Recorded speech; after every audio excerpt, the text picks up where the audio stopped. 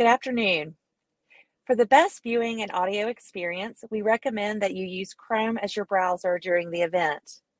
We also recommend that you minimize the number of open windows you may have.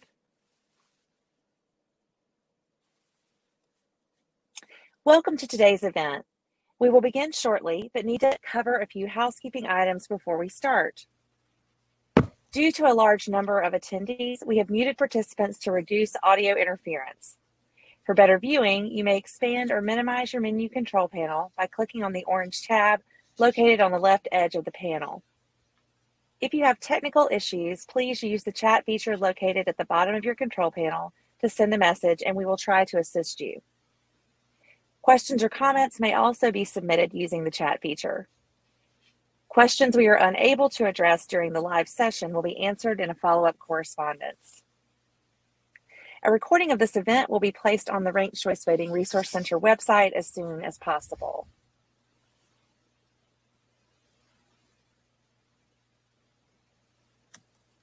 For those of you who are not familiar with the Ranked Choice Voting Resource Center, we provide a compilation of best practices and first-hand experiences from jurisdictions that have used this method of voting with a focus on election administration. Our website, www.rcvresources.org, and our other resources have been developed as an educational tool for election administrators, policymakers, voters, candidates, and others. With that, I will send it on over to Gary Bartlett, our Executive Director, for opening comments and to introduce today's presenters. Thank you, Kelly. I am Gary Bartlett, the Executive Director of the Ranked Choice Voting Resource Center, and it is my honor to welcome each of you to today's webinar. We appreciate your time and interest, but most important, thank you for all you do for ranked choice voting.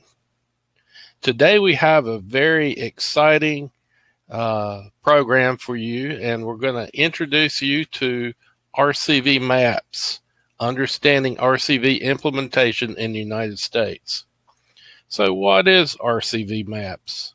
RCV Maps is a high-level overview of RCV readiness to implement ranked choice voting elections in all 50 states and Washington, D.C. The genesis of this project started around 2018. The Resource Center began receiving similar and recurring questions from states and local jurisdictions about RCV information, need of assistance, and where to get started. Out of necessity, RCV Maps became the innovation of Chris Hughes, our policy director and in-house attorney. For almost 2 years, Chris and Melissa Hall, our educational director, researched, collected, wrote, and edited all state RCV assessments, plus Washington, D.C. They were assisted by Rosemary Blizzard, our business manager and director of communications, and Kelly Sechrist, our director of development. Each state assessment includes a general evaluation of election practices in each state, as well as an analysis of changes to state election administration infrastructure that may be required to implement ranked choice voting. RCV Maps is a living document and will be periodically updated.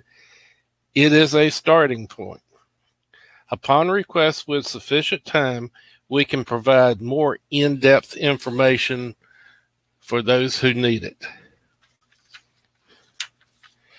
With that said, I would like to introduce Chris and Melissa, and we can get started. Chris is our policy director and counsel for the Resource Center. He ensures administrators, activists, policymakers are speaking the same language as it comes to ranked choice voting, and that's from draft legislation through election day. He serves on the EAC VVSG Public Working Group on voting methods. More specific, he and George Gilbert of our staff have drafted for the group's consideration RCV standards for voluntary voting equipment standards. Chris worked with policymakers and staff on RCV legislation and has provided testimony in several states. He also generously shares his knowledge with election officials, stakeholders, and advocates. He co-produces RCV podcasts and RCV clips. Chris is admitted to practice law in the state of New York. Melissa Hall is our educational director. She joined the Resource Center in 2019 and has a background in public education.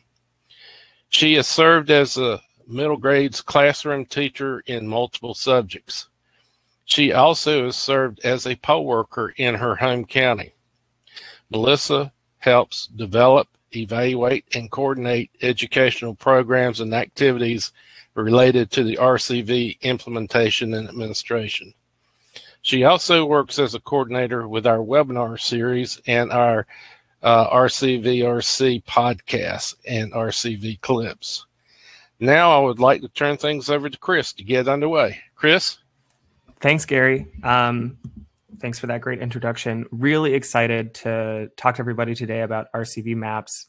As you heard in Gary's introduction, RCV Maps is a many-year-long project now at this point, and I still feel like some days we're just getting started. So I'm going to quickly walk through the planned agenda for today, and then I'll get going with my part of the presentation. So the first thing I'll cover is a little similar to what Gary just talked about, which is what is RCV Maps? Then I'll talk about why we made it, which again, we'll just expand on Gary's introduction.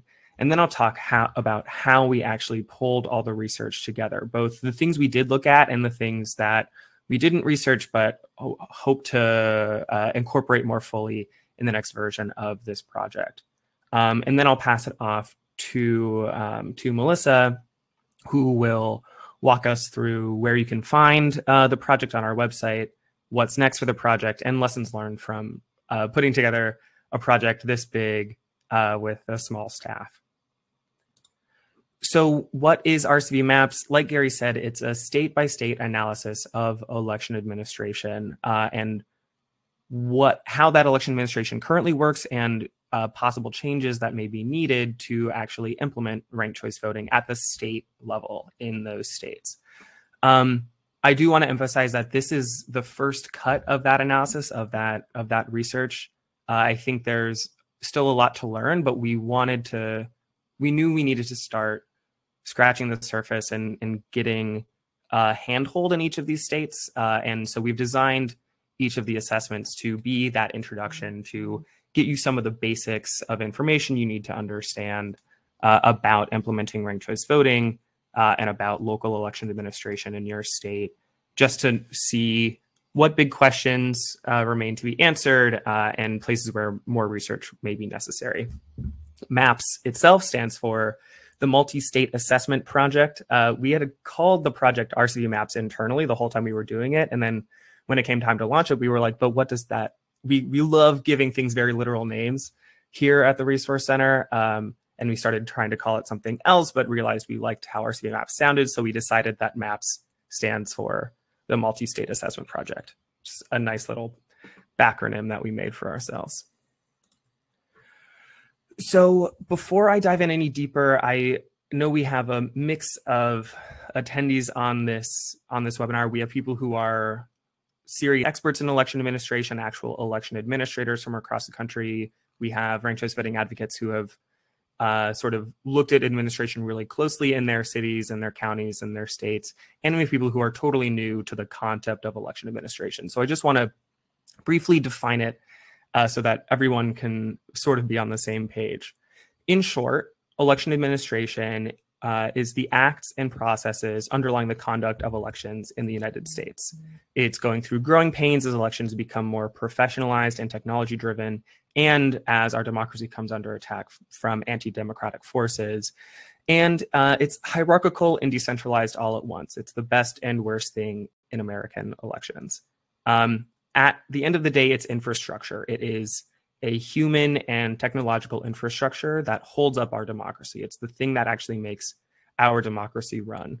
And it's incredible the amount of variety we have statewide, within states across the country. And that's one big thing we sort of learned in doing this project, is just how much ranked choice, or how much election administration itself is this homegrown process across the country.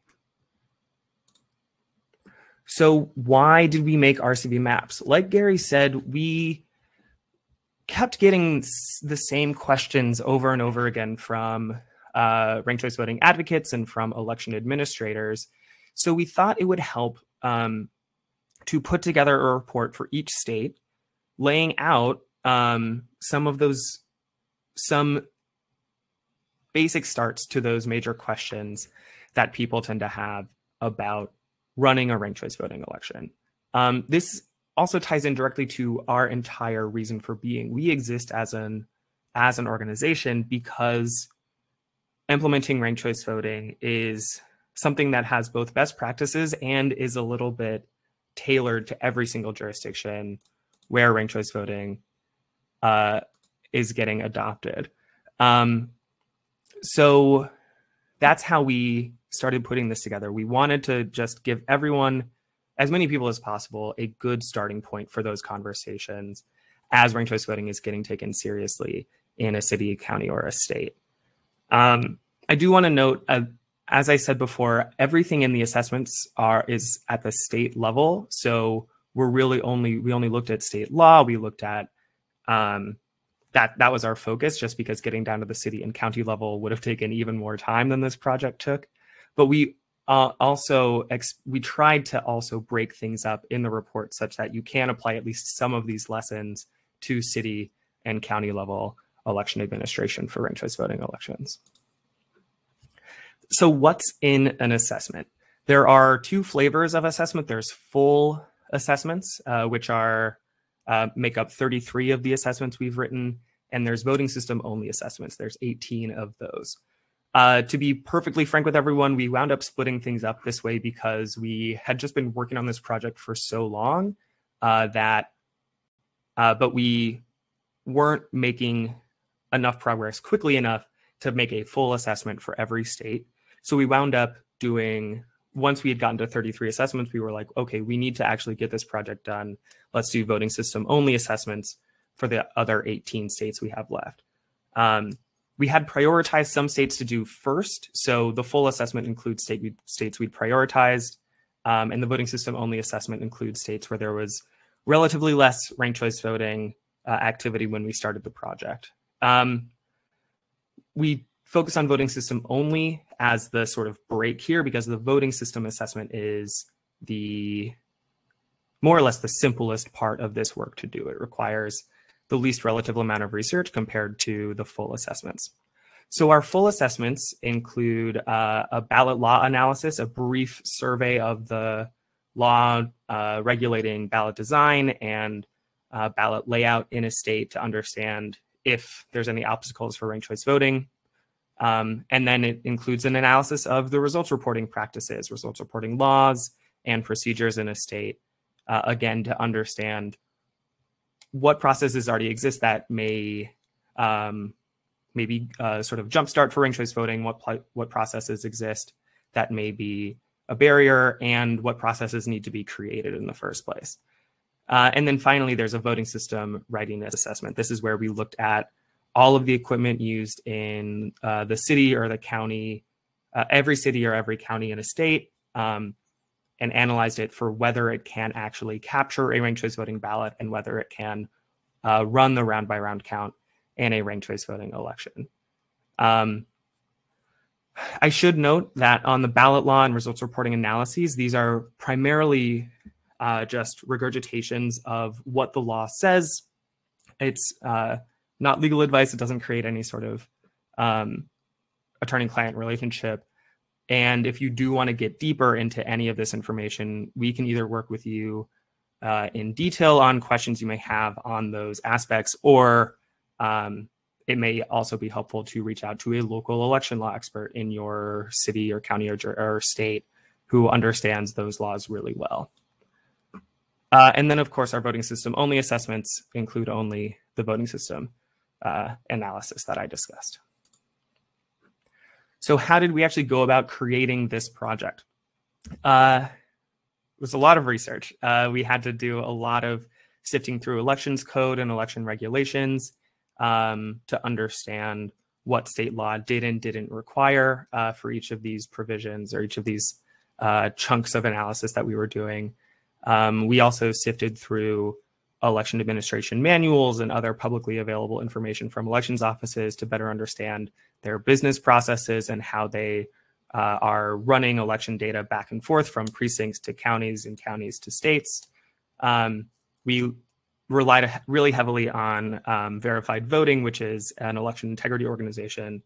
On this tool they have called the Verifier, which is this incredible resource that breaks down what equipment is used in every city or every county in a state. So it tells you every piece of hardware that's used in each county in the United States for elections. We also got a lot of great feedback from local organizations. We sent multiple versions of these assessments around to some of the people on this meeting and other folks to get feedback to make sure that, you know, we were drafting things in a way that made sense to people, that was tangible for people who are both election administration experts and completely new to election administration. With that feedback and with internal feedback that we had a lot of rounds of revisions, and we were continually like improving and streamlining and straightening things out in the assessment. One thing I want to note is that if you look at multiple state assessments, you'll see that there's actually a lot of repeated and boilerplate language across these assessments, because half of what we're trying to do with these assessments is just lay out, here are these pre-existing election administration practices in the states, in cities and counties. Here's how they actually run their elections, so that as you're looking in your backyard, if you're an election administrator, if you're an advocate, so you can see those practices and map them onto what you see locally. Where are places where what Maine does for getting their election results, what San Francisco does for getting their election results, where are places where you can plug those practices in your local elections.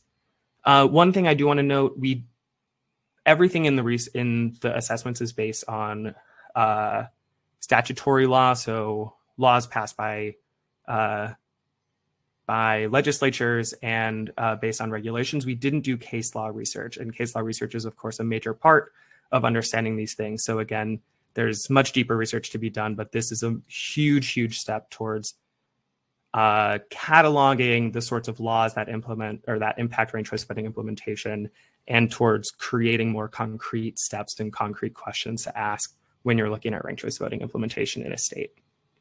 So with that, I'm going to pass it off to Melissa to give us a tour of the assessments. Thanks, Chris.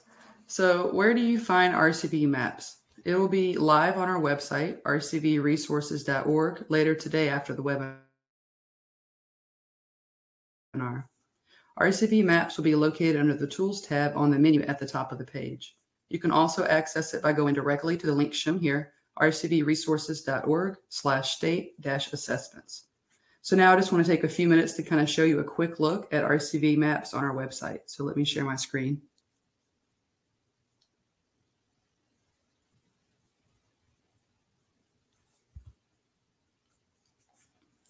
So is everyone seeing the website? Okay.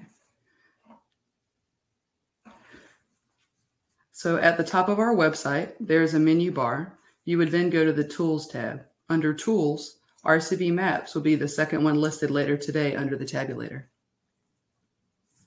So this here is the RCV Maps homepage. So scrolling down, we see that we kind of have there we go. We have a quick intro to the project, and we have a couple of high-level questions that we wanted to cover here as well. Then there's a color-coded map, and that shows you how we label.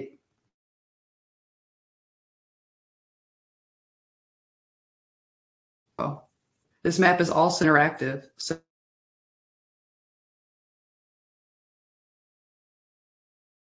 on your state below,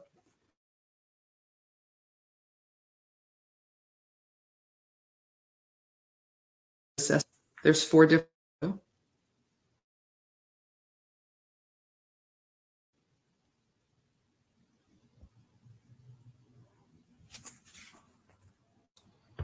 Of the page. Sorry. There we go. Melissa, your audio is cutting out for me. I don't know if it is for anybody else. I am picking that up also. Okay.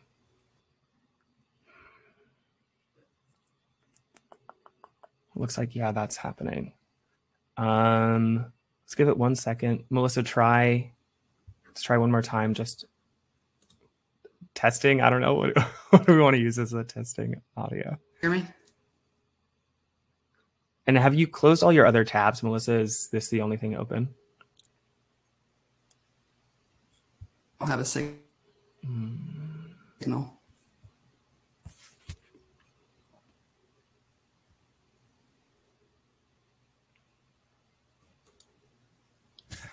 Yes, but you're still a little choppy for me. Let's try one more time.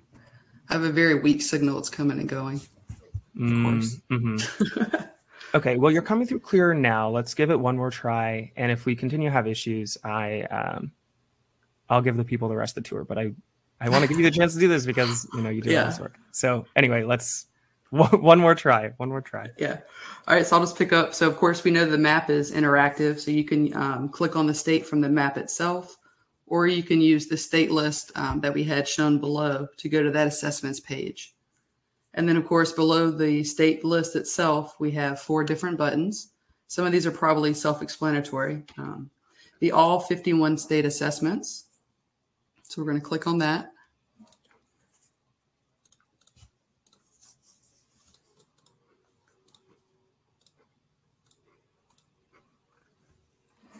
And that goes to the national compilation document. And this is the one that has all of the assessments in one document. So 50 states plus DC. And as you can see here, it's a long document, over 700 pages total. So then we're going to go back to here and we have the How We Score guide.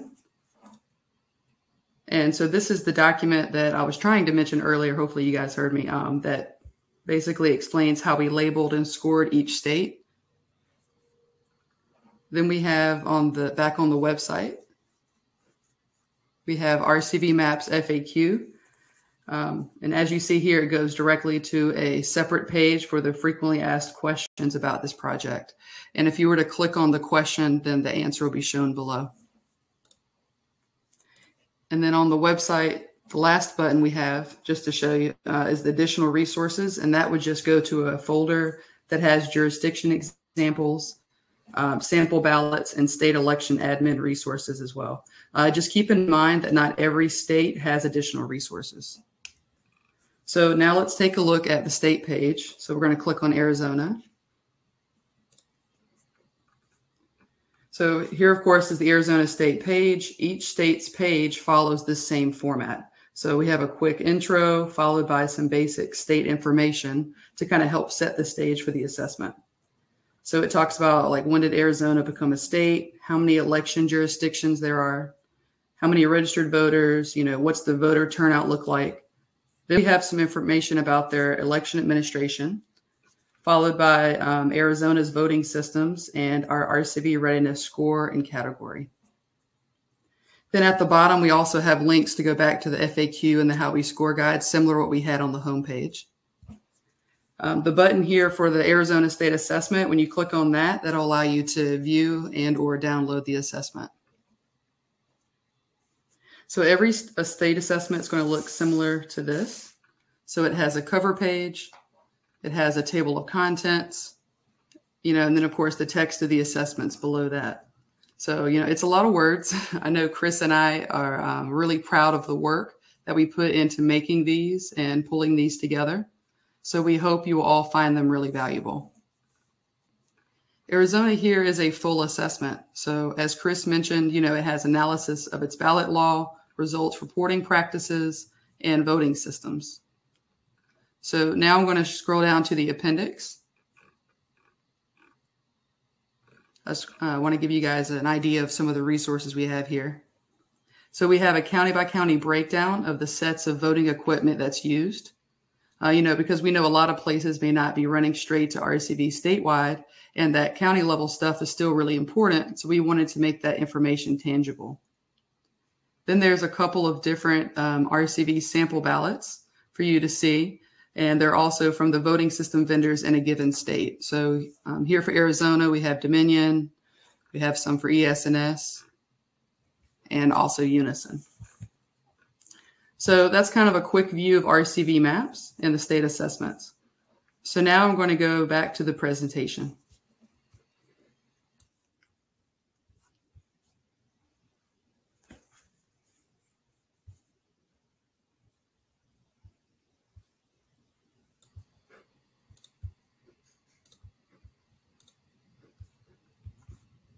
Okay, thanks. So what's next for RCV maps? So we plan on updating the assessments every 2 years on the even year. So originally it was planned for 2020 with updates released in 2022, 2024 and so on. That was our goal. But in this case, we are publishing these in 2021 and the next release is still planned for 2022.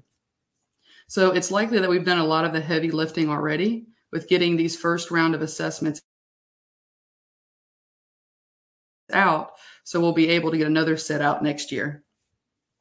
In the next cycle, we are planning to include updates to the voting systems data because verified voting updates their verifier data every 2 years. And like Chris mentioned, that huge data resource that we relied on was the verifier for the voting system portion of all 51 assessments. Also, we are planning on expanding all of our voting system only assessments to full assessments. So our goal is to have full assessments for all 50 states and DC. Then as you guys all review and use these assessments, we will incorporate that feedback we receive as well. We're also able to provide a deeper analysis upon request of any particular section of these assessments. So if you want more information or more context, but given that we are a relatively small team, we're kind of need to triage those requests. So we can set up a call and talk or better define your needs and see what we can do and, give you a timeline for that. So here's a few lessons learned. So we kind of sort of hinted at a few of these. So one of the biggest things that has become really clear through drafting these assessments and as state level RCV bills have been taken more seriously, essentially is RCV, if it's adopted at the state level in particular, will be a genuinely big state level election administrators in elections. So right now, nearly everything in elections happens or is really the responsibility of the counties. The state provides a clearinghouse role for most things, but is not involved in the day-to-day counting and production of election results. So RCV would certainly change that because it requires that if you're running a statewide election, you would need to get all of your RCV data to a central location in the state, and then you would run the round by round count on that data. And that would be a big change, right? Because the state, in pretty much every state we looked at, the state is not all directly involved in producing results. So that's one thing we wanted to mention here, is just how much that could really shift the dynamic in these states. Another thing we learned, again and again, is there's a fair amount of, sort of baseline similarity across states and how they run elections. But of course, every state also has a ton of their own local processes as well. So every state's law is different. So there's probably going to have some unique challenges and hurdles to clear, in every state related to RCV. So we'll kind of see how this plays out in the future, but it's our sense that it's mostly a change of practice. Laws in states tend not to get in the way of RCV, but they certainly don't consider the possibility of it. So there's kind of a bit of a mismatch there, and we'll see how that plays out in practice as well. So overall, for a big project like this, staying organized is crucial. A lot of things were happening, at the same time. There was a lot of research to keep up with and organize. We put a lot of work just into making sure we had a file system and a file structure in place, folders that made sense and were easy to find. that helped, ease a lot of the friction that could have existed if we weren't better organized. So, I'm sure there's ways we could have, been even better, but this really helped us get the job done. So, and with that, I'm going to pass it off to Kelly, our development director.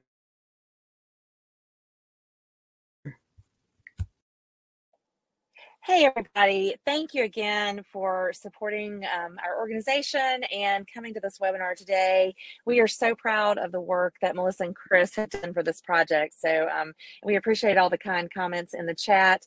If you have asked a question in the chat and it's not been answered yet, we are going to have some question and answer time after right after this. As I said, I'm Kelly Sechrist, and I'm the Development Director for the Resource Center. Some of you may already know, I see some familiar faces out in the audience today, that we are a 501c3 nonpartisan nonprofit organization. So what that means is that we really do depend on donations from folks like you and foundations and other funders to be able to do these projects, to be able to do our webinar series, to be able to produce our podcast. And if you're interested at all in supporting that, head on over to our website. You can see it there, rcvresources.org, and there's a little donate button at the bottom, or you can just go straight to rcvresources.org/donate. Thank you so much again for being here, and I'm going to hand it back over to Chris and Melissa for some questions.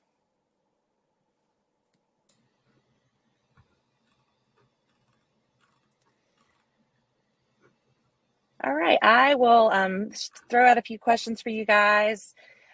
Karen asks, is there any thought to include info on which states have active grassroots organizations working to get RCV implemented? I can answer that a bit, and I'll ask Melissa to pitch in anything else. So we haven't thought about that. I think that's something we could consider, but we don't.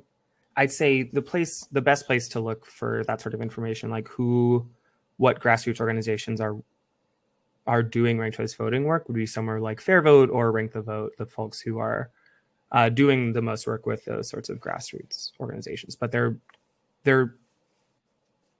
will at least, include links out to those places where people can find that sort of information. And Melissa, anything Great you want to add? Oh, we lost Melissa. Uh-oh. Well, hopefully one thing we definitely have learned is technology is wonderful until it's not. So thanks for your patience, everyone, as we have a few little tech issues this morning or this afternoon.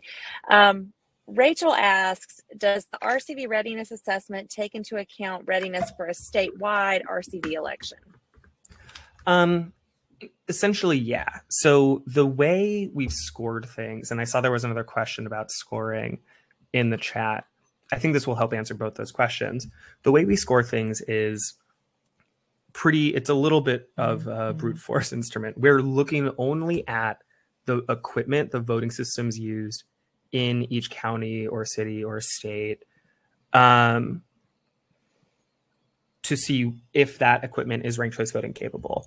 And to actually get a score where we assigned those labels that you saw on the website that Melissa walked through, we take the total number of counties or cities, whatever is the relevant election administration jurisdiction in a state, because some states administer at the city level, some at the county level. We take however many counties have ranked choice voting capable equipment. Let's say there's 50 counties that have ranked choice voting capable equipment out of 100 counties in the state. We'll take those 50 counties divided by the total number of counties, 100, and that gives it a score of 50%. In our rubric of scores, that's a prepping for ranked choice voting state. So this is all explained in more detail in that how we score states document, because we wanted to make sure we explained our methodology in a documented way. But that is how we're actually scoring things. So we're scoring at the state level, but based on county or city level data, depending on the state in question. And that's part of the reason we included those, the appendix that's broken down county by county so that you can see, oh, does my county have ranked choice voting capable equipment? Yes or no. We didn't score, we tried to explore scoring based on ballot law and based on results reporting, and we honestly couldn't figure out how to score it right. So we just put that aside. Maybe we'll bring scoring in for those things in a future iteration. But for now, scoring and the readiness score we've given places is just based on voting systems that are used at the county or city level. Great. So I see there's some great conversation going on in the chat. Thank you, Lynn, for asking the question. RCV has been vetoed 3 times by 3 different governors. Strategies to overcome that. And Chris, I don't know if you want to address that in terms of questions people have about the administration side that seem to be a roadblock. Yeah, well, I know in California, I think anybody in California has a better read on the situation there than I do. But I think part of it is that at least the last 2 governors have a history of electoral in the Democratic Party in San Francisco County and Alameda County. And those places use ranked choice voting, and establishment candidates have not always done great in those places under ranked choice voting elections. So the people who wind up governors in California aren't always the biggest fans of this voting method that they think is a threat to their power in the state. I wish I knew. I think if there were a great answer to how to overcome that roadblock, we would have ranked choice voting already in California. I think Steve said in the chat, Andy said in the chat, it's partly about creating more grassroots power by getting it adopted in more cities and counties. And it's also about finding ways to get inroads with the establishment Democrats who tend to be a little more wary of ranked choice voting. But yeah, I wish I knew for sure what to do there. But I just think, like Steve and Andy said, it's about building more local power to make it so that it's a serious liability for the governor to veto ranked choice voting again. Mm-hmm. Thanks, Chris. Ken asked, with regard to the voting system analysis, were counts of voting machine types, vendor model, etc., obtained directly from each state's prospective Board of Elections or just from what was available online? I've struggled with discrepancies posted on my state's Board of Elections website. Yeah, that's a great question, Ken. And this is why we decided to rely on verified voting, because they're a single source of this data. I think the challenging thing generally is not all states publish this information at the county or city level, at the level we needed it for our analysis. Or at least it's hard to find from them if they're publishing it. And it seems like the states sometimes are falling behind in keeping track with that data. And that, that's just partly the nature of how this data gets reported up the state. Like Melissa was saying, things are so decentralized in some places. Sometimes the counties will update equipment and the state won't know for 6 months because, they didn't have an election, so they didn't report that information to the state. The state isn't telling each county what equipment to buy. So that's why we relied on verified voting generally. And that's also why we're trying to keep it on a relative 2-year update schedule so that nothing ever falls too far out of date, because voting systems are always getting updated. I'm sure some of these assessments already are at least a little out of date. I'm sure a dozen counties have bought new equipment since we finished drafting them. And that's just the nature of this business, given that things are so decentralized, given that there's about 8,000 election administration jurisdictions in the country. Something is always going to be changing. So that's how we decided on our data source. One other data source that I've actually found since we finished drafting is the EAC, the Election Assistance Commission, has a great table of county by county or city by city data of this voting equipment as well. So I want to explore how to incorporate that maybe in addition to or in place of verified voting's data, but we haven't. That's something I just found, so we need to explore how to use that.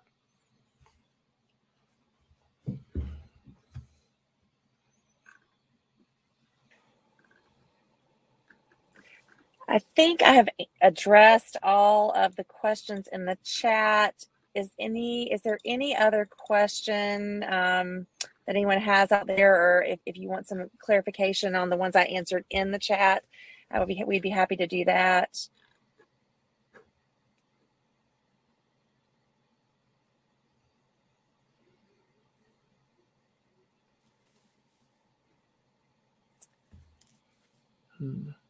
If we don't have any questions, definitely want to say thank you again to everyone for attending today. We'll be sending out a recording of the webinar as quickly as we can. Also be on the lookout for an email that will let you know when RCV Maps goes live on the website. We can't wait for you guys to dive in and see how it can help you in your state. Thanks, everybody. Ken, actually, I see Ken has a question. How can people support this project beyond funding and donations? Sorry, I should have let you read that, Kelly. Oh, that's okay. I'll let you take that away, Chris, or I can address it, either one. Yeah, well, I have some ideas. I'm curious what you have to say too. So I would say, one, reading the assessments, giving us any feedback that comes to mind, because we do want this to be as useful as possible for you.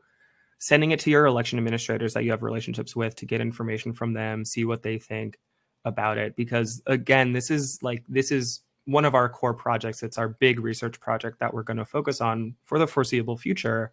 So the more effective and more tangible and more useful we can make it, the better. So really would just love to get your feedback and hear from you about how you've built the assessments into your work and how it's impacted your work. Yeah, absolutely. And I'll just piggyback off that, Ken. Anywhere you can share the work of the Resource Center is super valuable to us. Your words of letting us know, sending us a quick message to say, hey, here's how I'm using this piece of research. Here's what who I shared it with. Is very helpful, because we want people to know that we are here to help on RCV implementations and administration. So that's one of the most helpful things you can do, actually.